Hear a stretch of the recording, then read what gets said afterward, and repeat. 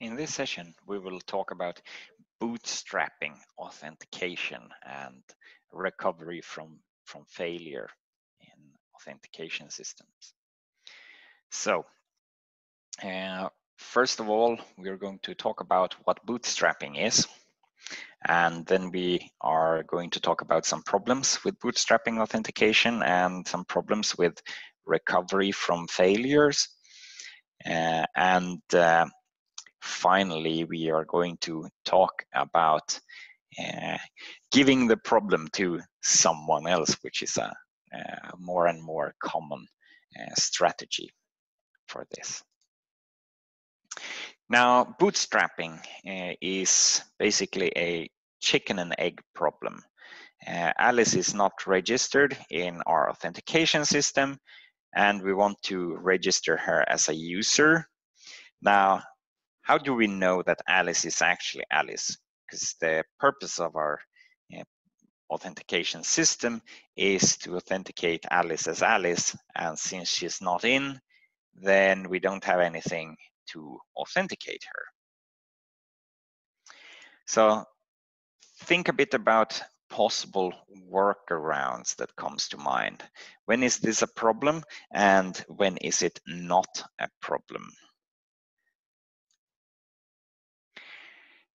Now, one possible solution is that we simply don't care who Alice is.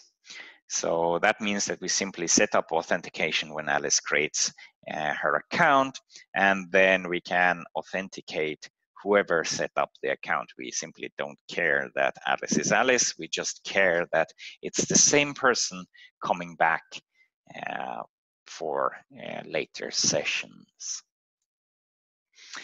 Now, in this particular scenario, the attribute is ownership, so not a particular physical identity. So the identity is the owner. And this is, of course, the solution that you are most familiar with from a lot of web services around the web. Now, in the second case, we actually do care who Alice is. Now, here we can require ID checks and similar measures to set up the authentication mechanisms using, for instance, a help desk. Now, if we have the address of the person, then we can simply send the credentials through mail, either if it's snail mail or email. Well, email isn't particularly secure, but neither is snail mail. And here the attribute is actually Alice's real identity. And the ID checks that we do, they trust the issuer. So we simply need to trust the issuer for the ID checks to work. So we need to trust someone else here. And sending stuff through mail, well, that trusts the mail service to actually deliver the mail. And it also trusts the source for the address to this to Alice. Now, think about this bootstrapping problem for a bit. How is Alice authenticated when she applies for an ID?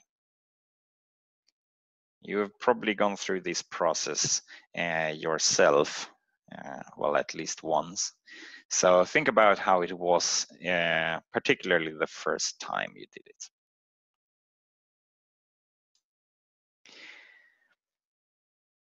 Now, other examples of authentication, bootstrapping authentication is, for instance, apps like Signal and WhatsApp. Hopefully you're familiar with at least one of those apps, but there are various apps for smartphones which use the phone number as the identifiers. It relies on ownership of a phone number, mostly a mobile phone number, and they simply send a text message with a code to verify the ownership of the phone number. Now this particular example assumes a trustworthy phone infrastructure and a trustworthy phone operator, because basically the phone operator can impersonate anyone in the system, since they can intercept text messages and read them, and potentially a government can also impersonate, because they might be able to force the phone provider in this case. Now, another aspect of this, which is very related, is when you have set this up and then the person loses their authentication tokens. So how to recover from this failure? So for instance, you do sign up for a Google account, for instance, if you want Gmail, or Facebook, if you want Facebook, and now you set up a password and use that for logging in, and maybe you just changed your password and then simply forgot it. And how do you do to recover there? Because the password was the only thing that Google or Facebook had to authenticate you, and now you've lost that one, so you're locked out of your account. And the recovery from failure is about this process, and it's a quite important part of setting up bootstrapping authentication, because you will end up in this situation, so you want to have a process for it. Now, sometimes this is a continuous process. So for instance, in some cases, you can use the same bootstrapping procedure to recover from failure. So for instance, if you're registered in the help desk, so your identity is important, then you can simply use your ID card and go to help desk again and say, hey, I forgot my password. Can you please reset it for me? And this will work. So basically that's the same procedure as for setting up the account in the beginning. However, that won't work for the Google and Facebook examples that I just gave. In those cases, they usually register an email address to some system, and then they use that one as to recover if you ever forget your password, because then they assume that you at least remember the password for that email, and it's only you who has access to it, so you can do the password recovery. Now, so it's very important that the system can handle forgotten, lost, or aged authentication means. So it's a very important aspect of the authentication part. Now, we've already entered this area a bit. So one idea is to simply solve this problem by giving it to someone else, because there exists a lot of systems which need to do authentication, and most likely some of them have already solved our problem, so why not let them solve the problem for us too? And there are some aspects of this, so this makes it easier for the user. There is fewer passwords to remember. You just need to make sure that you enter your password into this one very reliable service and nowhere else.